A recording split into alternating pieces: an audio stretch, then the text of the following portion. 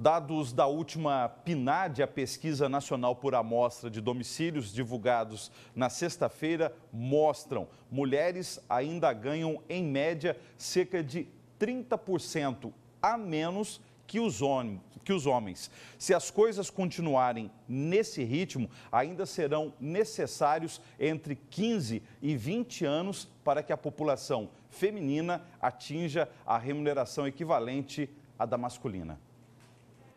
Enquanto confere os e-mails, Sônia faz anotações e ainda atende o telefone.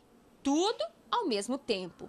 É desta maneira, se desdobrando nas muitas tarefas, que ela se tornou referência na área de consultoria empresarial e coaching para executivos em Mato Grosso. Eu faço em média 3 cursos por ano, no mínimo, porque aprender a gente tem que aprender sempre. E ter sempre claro que nós precisamos sempre conhecer algo mais. O mercado é altamente competitivo e para você se diferenciar no mundo que é predominantemente masculino, que é o meio empresarial, o meio profissional de uma maneira geral, isso é interessante para nós mulheres, porque aí faz com que você leia mais, com que você estude mais, com que você queira crescer mais. É desafiador, eu vejo mais por esse lado. Hoje, Sônia presta serviço de coaching para outras mulheres que estão em busca de sucesso na carreira e que ainda encontram entre os desafios a resistência de algumas empresas a abrir espaço para mulheres ocuparem cargos de destaque. As mulheres estão cada vez mais empreendedoras, mais criativas, só que elas estão indo para um lado do empreendedorismo mais profissional. Então, elas se planejam mais, elas se preparam mais.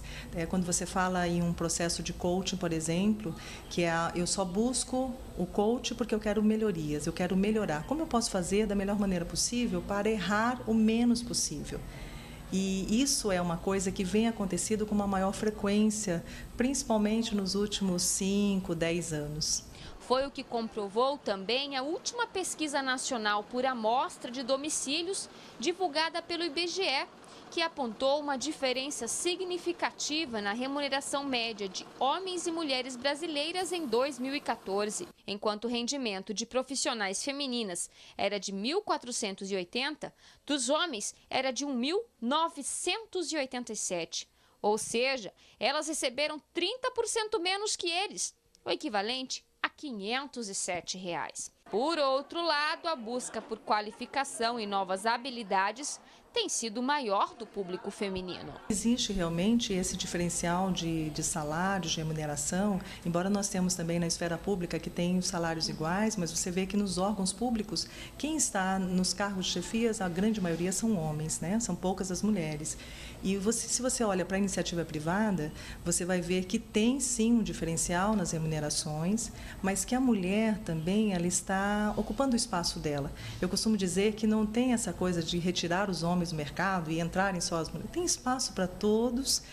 Aos poucos, isso vai se ajustando, vai se alinhando e a mulher ela precisa se posicionar mostrando o que ela sabe fazer de melhor, que é ter a inteligência emocional, a habilidade para lidar com pessoas, a habilidade para lidar com conflitos e o equilíbrio, né, de homens e de mulheres na medida dosada é que vai fazer o grande diferencial para as organizações. No setor público, a realidade não é diferente.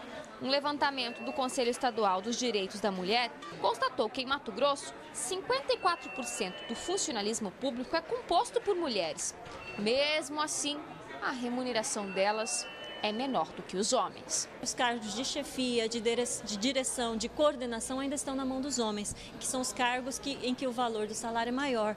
Então, nós temos que fazer uma análise. Será que a mulher não tem condições de assumir uma chefia, uma coordenação? Será que nós realmente não conseguiríamos administrar bem? Então, infelizmente, isso ainda é uma realidade. Apesar de, no setor público, não poder haver diferença de salários para igual função, nós temos essa diferenciação. Os cargos de poder, de direcionamento, são para os homens. Diante desta realidade, o Conselho vem promovendo discussões na busca de novas políticas que reduzam as desigualdades e proporcionem para a população feminina as mesmas condições do que para os homens. O preconceito ainda é grande e até por isso que eu acho que as mulheres estão se capacitando tanto, estão estudando mais, estão alçando novos voos.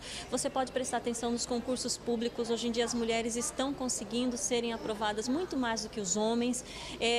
Eu acho que é em razão disso, nós tivemos que firmar a nossa competência todos os dias. A mulher ela tem que se firmar todos os dias, mostrar que ela é capaz diariamente. Então, se nós temos que mostrar que somos capazes, nós estamos nos capacitando ainda mais.